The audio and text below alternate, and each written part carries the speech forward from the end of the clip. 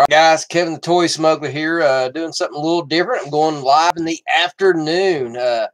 Reason I'm doing this is I talked to a good friend of mine today, Michael Gunter. He's the one I told you guys. He's the owner of Battlegrounds Comics and Games, where I do all my restoration stuff. I go down there and help with sales and the store setup and stuff like that. Great. If you're ever looking for vintage toys, comics, and gaming stuff, I'm telling you, if you're anywhere near Dalton, that is the store to go to. I'm telling you, just great service. And they just got so much cool retro stuff, new stuff if you're looking for it, hot toys, statues, sideshow, you name it. These guys got a little bit of everything. I mean, it's amazing how much quality stock they got. Well, anyway, when I was talking to him today, we got on the subject about the new G.I. Joe Classified, the 6-inch scale. And I was, we both had some different thoughts on it. And like I said, this is not a review per se. It's more of, just wondering what was going on. What is Hasbro's direction here? And this is not a slam session. That's just something I don't do. I don't get on here and knock anybody or try to be ugly or rude. There's enough people out there right now that's just rude. Don't need anybody else to add to the deal. So, but I am just a little shocked on some of the decisions, and I'm really unclear on the direction here. We see, and most everybody, if you're watching this, the figures I'm talking about. So I set up the screen here to kind of, so I can point and show you guys what I'm talking about, kind of instead of flipping the camera around, just trying something new here. So, of course, we got Scarlet here, the 4 figures, and this one right here, honestly, I was kind of underwhelmed by it. Scarlet was one of my favorite characters. Her and Lady J were both amazing characters in the cartoon and stuff. But when looking at this character, they done so much updates to her. I mean, other than the face, the rest of her down, I mean, it's very high tech. I give it that. I mean, but I honestly wish with this character, I got another picture here I can bring up. Let's see here. Right here, here's the full body shot and everything. And I mean, other than, like I said, the face sculpt is great. And but the rest of it, other than a different kind of crossbow, which I think the crossbow is fine. It looks a little bit more modern.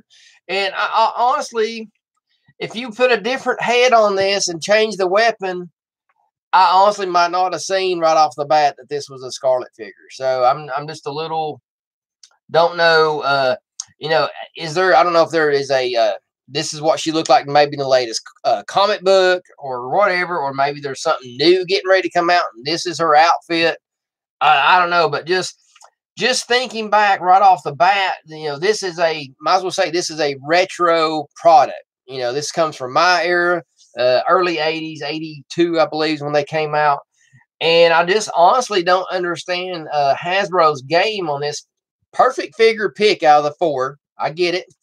I just, honestly, I wish what they could have done here was took the basic look from what we remember as the cartoon and in the 4-inch scale figure, and maybe Google some images of female military girls that's from like Desert Storm, because they're shows all the different gear. Maybe start with the basic look that she had from the cartoon and the toy, then have her come with these different modern gear to add on as accessories. I think that would kind of give it update, but yet depending on how you wanted to showcase the figure, you could have dressed it or undressed it. So I think that might have made it a little bit more accurate. This seems more fantasy, and I'm not against fantasy, but I think the best years of G.I. Joe was the military years versus the getting off into the fantasy and the bright colors.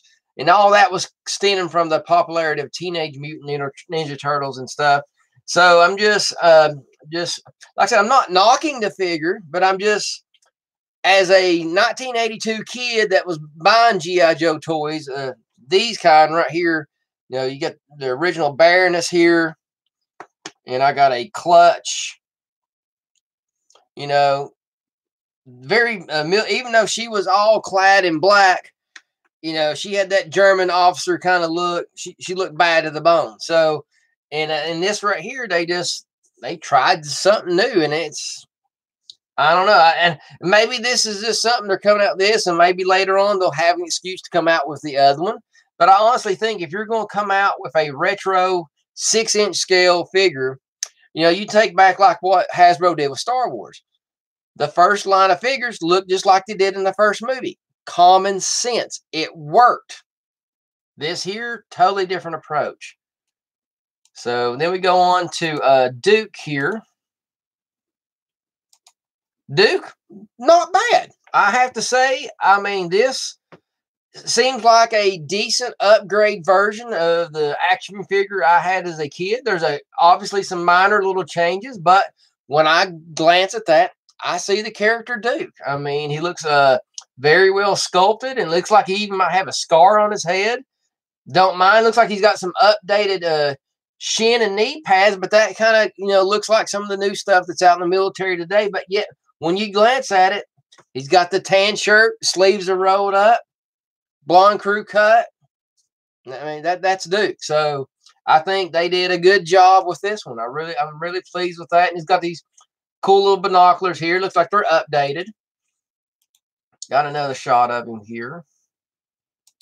And this one here just shows a view of the backpacks of this. Really reminds me of one of those backpacks we had as a kid, except it looks like it's just got a little bit more detail. It's better. You know, they didn't paint the old backpacks. Whatever color they molded them, that was it. So, but yet again, this harkens back to the original G.I. Joe scale and size and sculpt and look and aesthetic. It really, I see this, I see Duke. So, overall, I think they done an excellent job. I just wish they would have took her and approached it the way they did him.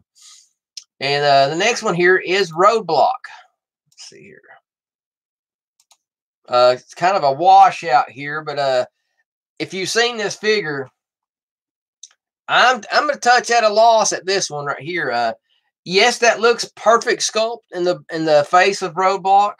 Sorry, it's just a lot of white here, too much white, and it's glaring. But either way, I mean, you know what I'm talking about here. And I don't know what's up with this big freaking gun. I mean, this right here just kills it. The big gun and the clothes, not. It may be just the gun throw me off. It just really does not go. His overall look seems a little bit more high tech versus the old school military. So I would have to say he's slightly better than the Scarlet, but definitely a lot. Laster luck, whatever you want to call it. Maybe you can see this picture a little bit better. Here's him in the packaging here. Yeah, this is a little bit better. He looks a little bit better just without the gun being in the forefront and stuff like that. But I had to say the packaging artwork, I don't know. It just, when I think of G.I. Joe, I think of those black packages with that big burst of red and yellow pixelated background and stuff. And I think they could have really kept all the black here, went with that same kind of background that you've seen on behind every figure on those cards, and then put the figure on there. So I don't know what's the deal with the whole new look and style here. This part I don't mind. I think if they would have went with a slick black old school logo with the red and white pixelated deal in the background, then this right here would have been fine. But this blue, I don't even know. It looks like some kind of high-tech visual screen or some kind of computer screen or something. But either way, I just don't think, it just don't scream classic G.I. Joe figures to me. So and like I said, guys, this is my opinion. I'm not trying to force my opinion. Like I said, I was with a friend of mine, Michael Gunner, today, and we was talking on the phone today, and we just got on this subject. But then the last figure they're coming up with here, open up this figure, boom, Snake Eyes.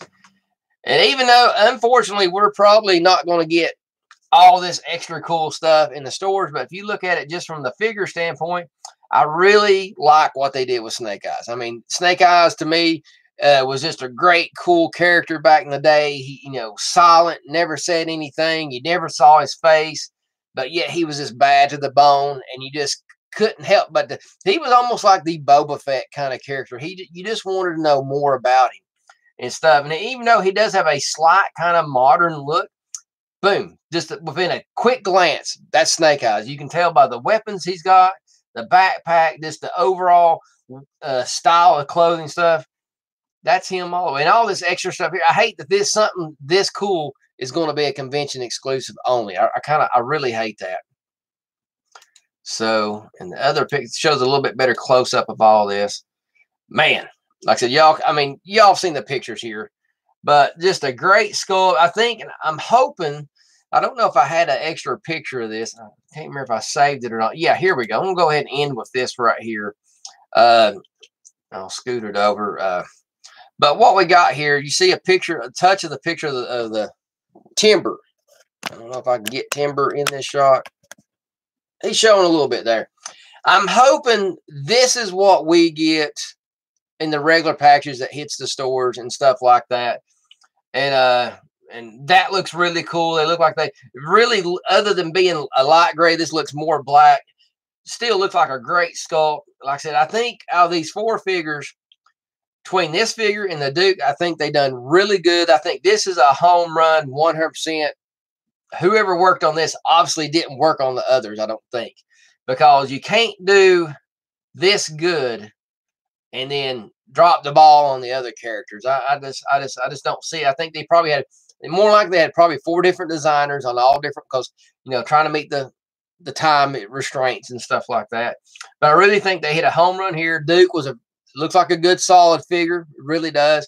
But I think on the Scarlet and Roadblock, this figure I probably might end up getting. But I have to say, Duke kind of on the fence, but he still looks like a great figure.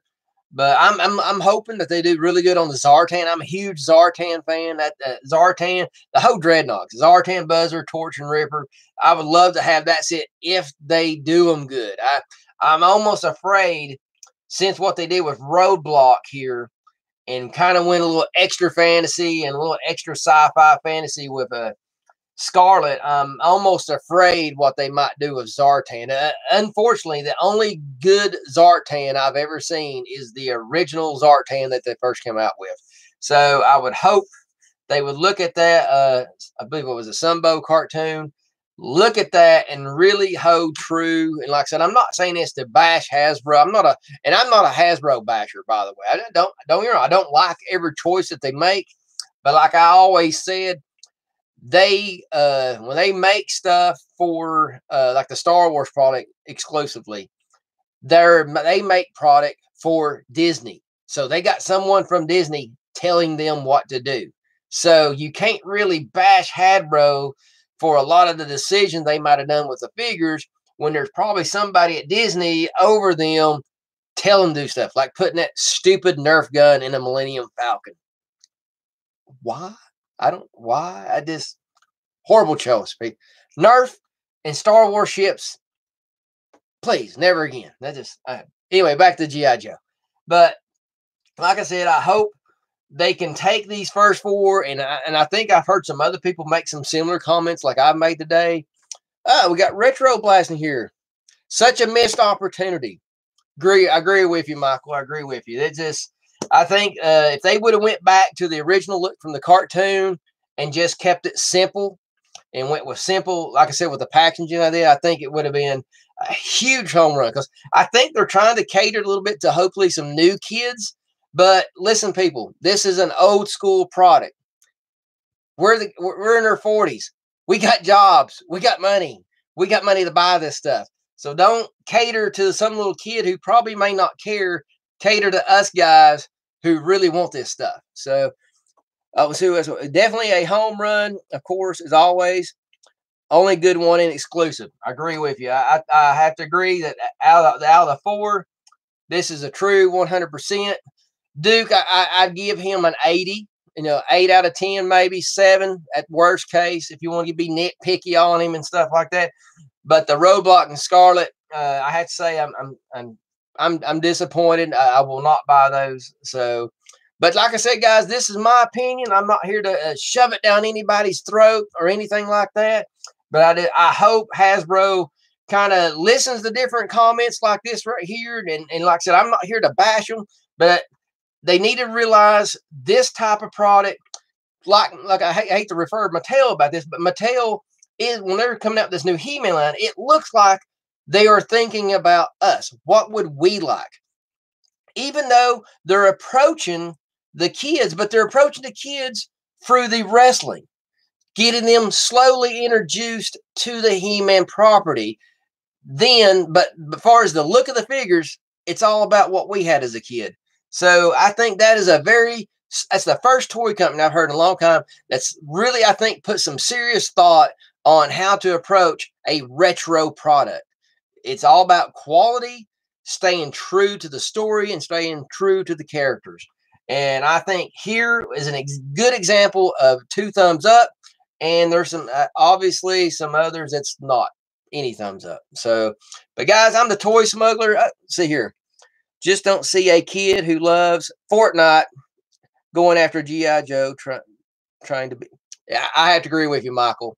Yeah, unfortunately, the newer kids, if you go to Walmart today and go down the toy aisle, it's some weird looking funky stuff on the shelves. I mean, Fortnite's one of them. I mean, you got just a lot of Five Nights at Freddy. I mean, that's a weird product line. And that, oh gosh, what's that insane, stupid school teacher principal Baldy?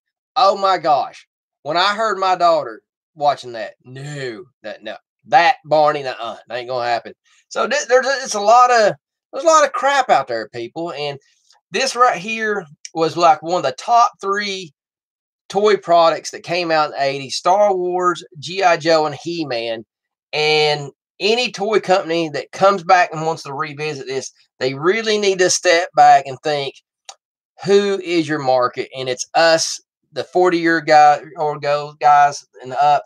And they need to stay true to the product instead of worrying about catering to some new kid and stuff. See here.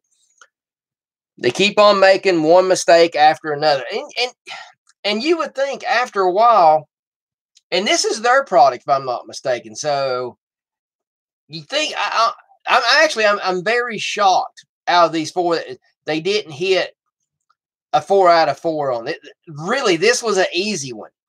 G.I. Joe should be simple. Keep it simple, keep it military, keep it true to the cartoon. Bam, winner. We're going to love it. We're going to buy it.